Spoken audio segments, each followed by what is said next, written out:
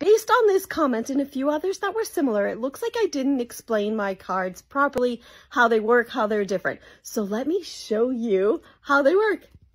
Here is a 10-pack of blueberry cards that are blank on the front and inside. Since you are making the cards, you can decide if each one in the 10-pack is the same or different. I'm going to put on my rubber fingertips to start sliding different images into the front. The cards hold anything 4 inches by 6 inches. I'm going to show some examples to inspire you. A photograph, dyed dictionary page, old postcard, cross-stitching, a map of my aunt's favorite city, mini scrap quilt, thimble pattern, nursery rhyme from an old damaged book, reprinted vintage C-packet art from the 1920s, an old comic book page. What other ideas do you have? Are you an artist? Then draw 10 different images or paint 10 different images. When making and sending someone a personal card with a personal handwritten message inside, they will keep it forever.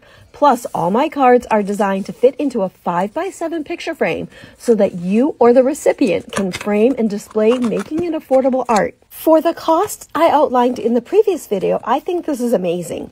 You could use all 10 cards and make a one-of-a-kind wall collage. Decorate a college dorm, nursery, or playroom. If you prefer not to get a 10-pack of the same color, you could get the starter set, which is 13 different card colors. I also sell the cards individually, so feel free to pick 1 cactus, 4 magenta, and 3 green. You don't even need to buy 10. My customers love this flexibility to pick and choose the colors and quantities that work for their needs. Be sure to check out my TikTok shop. I have 10 packs, the starter set, and also the 30 card sampler there. Let me know if you have any questions. Thanks.